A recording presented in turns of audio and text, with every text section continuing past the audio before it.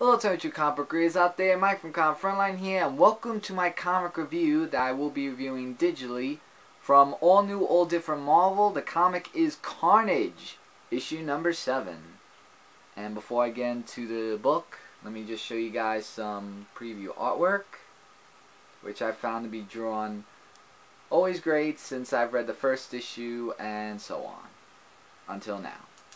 So it starts off where from last issue we saw that Jubilee managed to escape Cleus Cassidy, aka Carnage, from the boat after it exploded, and she met up with the group of Eddie Brock, John Jameson, and so on, who are going to tell her who this Cleus Cassidy person is.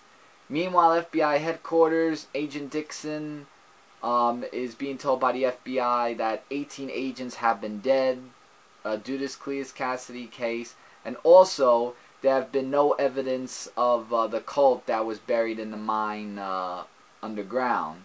And Agent Dixon saying there were witnesses, but unfortunately they're dead. And that's basically the end of the discussion there.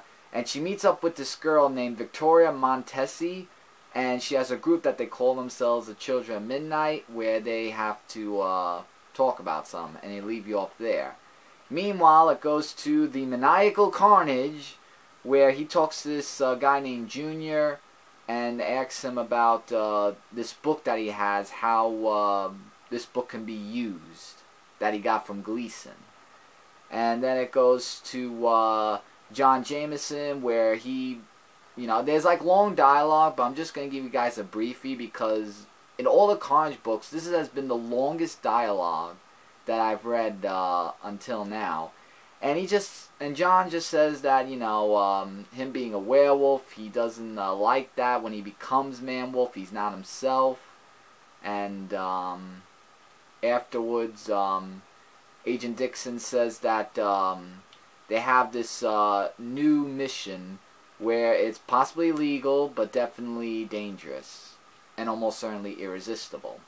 And then it goes back to Carnage, where we see how he's using the book for, not for good really, but then Junior mentions that there's like a sacred stone, an altar, and a man who knows about it, he has to go to this place in Jakarta, Indonesia, which I hope I pronounced that right.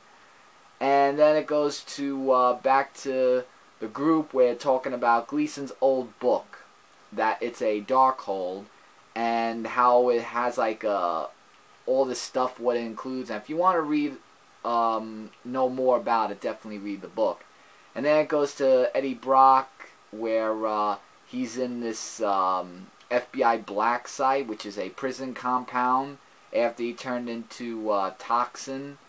And afterwards, things get out of hand, lots of stuff is going on, and there are James Jameson, who turns into Man-Wolf, he comes into play, and it's basically the group helping Eddie Brock get out of there.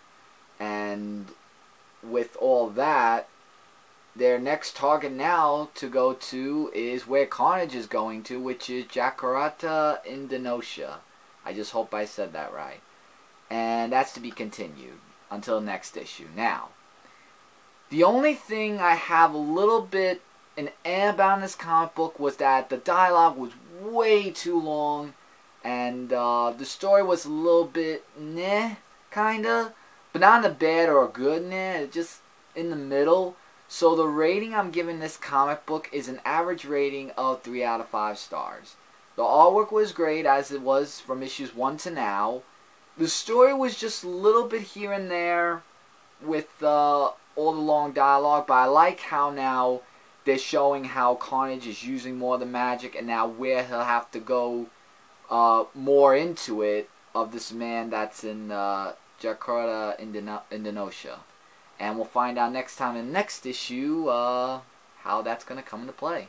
So with that, guys, that's my comic review of Carnage, issue number 7. Before I go, don't forget to check out comicfrontline.com, zonefulpodcast.com, and our YouTube gaming channel, Frontline Gaming Zone. We are your normal source for comic and gaming-related news, reviews, and a whole bunch more.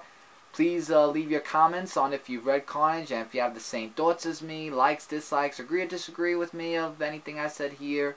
And I'll try to get back to you guys as soon as possible. And also, as always, don't forget to hit that subscribe button because that really means a lot to us. And we have videos that you won't miss out each and every day that we post them. And until next time, to all your comic book readers, Mike from Frontline saying take care and don't forget to keep watching. Later, everybody.